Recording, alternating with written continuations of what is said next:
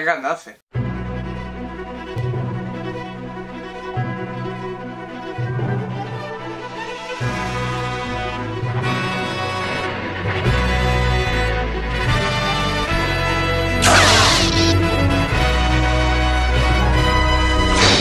Hello my beautiful geekies and welcome to my review for The Neon Demon, directed by Nicolas Winding Refn, written by Nicolas Winding Refn, Mary Laws and Polly Stanham. It stars Elle Fanning, Jenna Malone, Abby Lee, Bella Heathcote and Keanu Reeves, among a few others. This is about a young girl who moves into LA to become a model, played by Elle Fanning, and she finds herself surrounded by these beauty-obsessed women who will do anything they can to get what she has, and that is true, natural, pure beauty. And this movie is just like that. It looks incredible. One of the most beautiful movies I have ever seen in my life. From the script and what it has to say and what the story tells, and then the way the shots work, the lighting, the cinematography, everything looks so pristine. The color, they play such a big part in this movie, because if you know anything about Nicolas Winding Refn, is that this guy is not exactly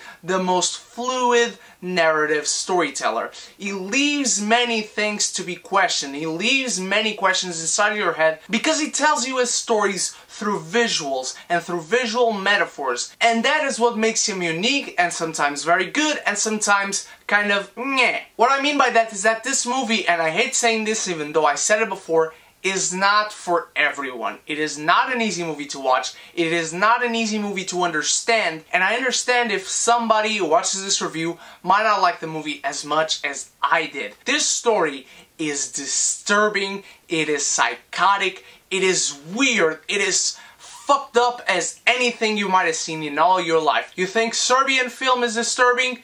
Well, it probably is more than this one, but still, point made. This movie is so fucked up. It is one of the ugliest movies I have seen, and it's still one of the most beautiful films I have ever seen, because it's one of those movies that is beautiful on the outside by the way it looks, the way everything is set on a single shot, but then you get into it and what it tells you, it's really fucked up and ugly as hell. But let's talk about the performances. I really enjoyed Elle Fanning in this movie. She has never told me much as an actress. I've never been interested in a movie just because of her, but from now on, I will be. She was really good in this movie. She might get to you here and there, but I really liked her character, I really liked her performance, and I like how she moved around in this world and throughout the story. But the one person who is now one of my top favorite actresses working today is Jenna Malone. I don't want to tell you guys anything, but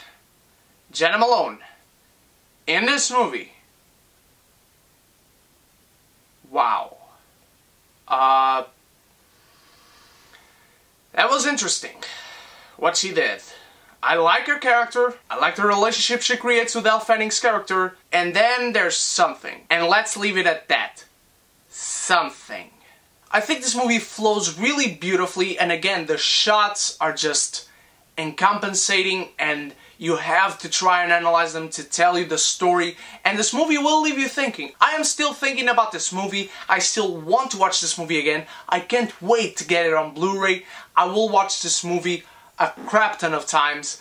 I really, honestly want to rewatch and rewatch and rewatch this movie so I can fully and feel that I fully understand it. The pacing can kind of be clunky here and there in the beginning of the movie, like in the first 30 minutes, let's say, and Keanu Reeves is a character that once it starts to get interesting, he completely fades out of the movie just like that. And there's also one or two shots that didn't need to be lingered on so much time, but of course they tell you this story, and this is the way Nicolas Winding Refn works. I don't like this movie as much as Drive. I like this movie more than Only God Forgives.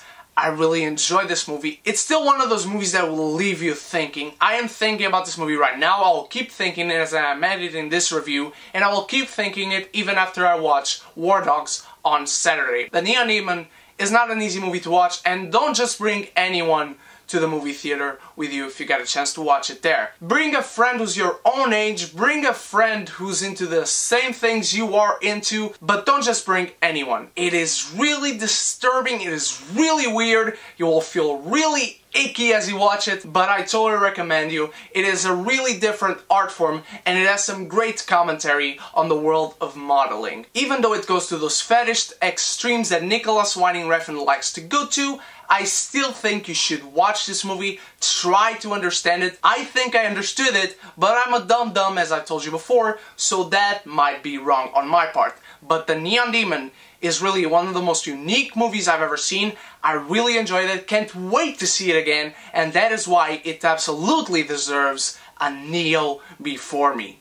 What did you think? What did you think of The Neon Demon? Do you like Nicolas Winding Refn? Do you like his movies? Tell me which one is your favorite in the comments below, and as you go down there, don't forget to vote for the movie in September that deserves a Q&A. The time is almost over, guys. I can't wait to announce who the winner is, and I will probably announce that on my Sausage Party review or my Ben-Hur review. The movie with the biggest number of votes right now is The Magnificent Seven. If you want to change that, it's up to you to vote. And if you haven't done so yet and you are new to this channel, subscribe and join our beautiful geeky community where you can be geeky united. I just scheduled a collab video that I'll bring to you very soon, probably even Sunday, but on Saturday I'll bring you my War Dogs review and a requested review that one of you beautiful geekies asked me to do, and that was the reaction to the second TV spot for Moana that I didn't check out because I don't like to watch TV spots, but since you asked, I will gladly do it. Don't forget to come back for those reviews and check out previous reviews, for some of which I will leave links at the end of this video, and of course, stay beautiful, geekies. Cheers!